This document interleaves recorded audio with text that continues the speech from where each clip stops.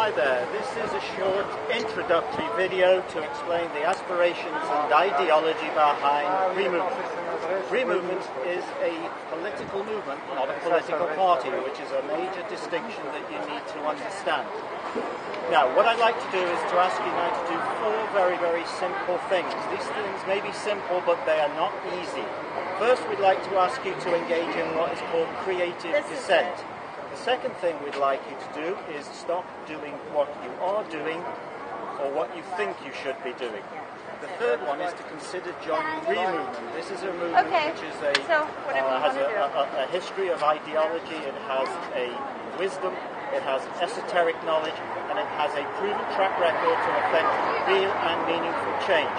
And the fourth thing then that will come out of these first three is to give you the opportunity and ability to retake your country. Retake your country from whom and for what? Well, if you look behind me here, you will see these gates. These gates are at number 10 Downing Street, where this video is coming from today.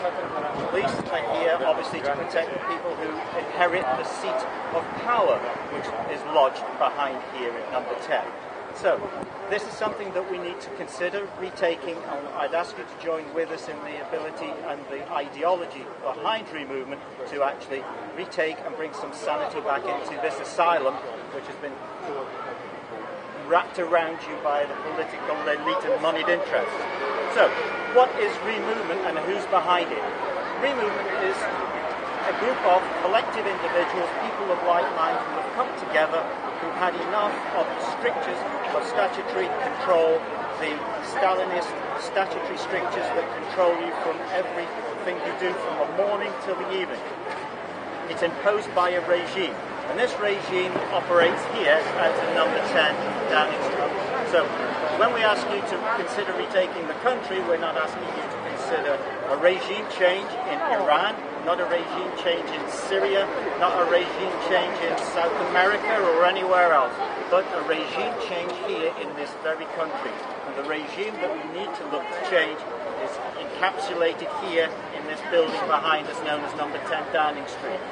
So, these people who inherited this office for the past 500 years have brought nothing other than war, poverty, destruction, distress, and all sorts of mayhem and upheaval to the world. Through the British Empire right the way up until those people involved in the war in Iraq, the wars in Syria, and so on. So, this is a gulag that has been wrapped around you, a gulag of lying, corrupt, moneyed interests. And it is your ruination. Every single thing we would suggest to you that is possibly imaginable about your society is currently wrong. It's corrupt, it's crony, and it's phony. And it's a total shambles. Many of you know it, many of you feel it, many of you smell it in your day-to-day dealings. As you take out the trash, as you actually pay your taxes, you can see that we would advise, we would recommend that democracy is as dead as disco. It's a socially engineered cul-de-sac. It's the Britain's Got No Talent X Factor sideshow. It's showing you any bullshit that you want to believe and saying everything is fine, you just keep on carrying on. You're living a lie. So ReMovement suggests now it is time to have you know and understand the truth. You're living, in effect, in an elective dictatorship. Elective dictatorship, which is one-party, two-colour system. It is all engineered and run out of the Cabinet Office here, which meets around about 2 to 3 times a week. This is a 13-man coterie, a clique of individuals that dictate the policy and directions that the country will take.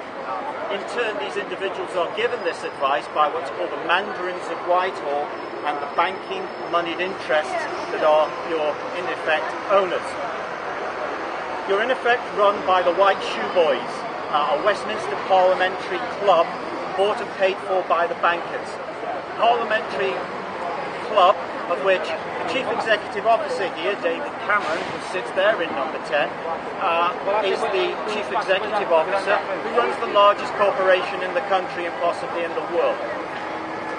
He doesn't even know how to spell his name, but he's in charge of the country. The biggest corporation on the block is Westminster PLC, and there are three pillars of this organisation that have been compromised. These three pillars are the judiciary, the legislature, and the executive. These should be the three pillars that protect society and a democracy. However, when they're all compromised by monetary interests, where everything is monetised from the time you wake in the morning to the time you go at night, from parking to school fees to education, everything has been monetised by these corporate pirates in Downing Street. So, what we're looking to do is invoke something called the polarity principle.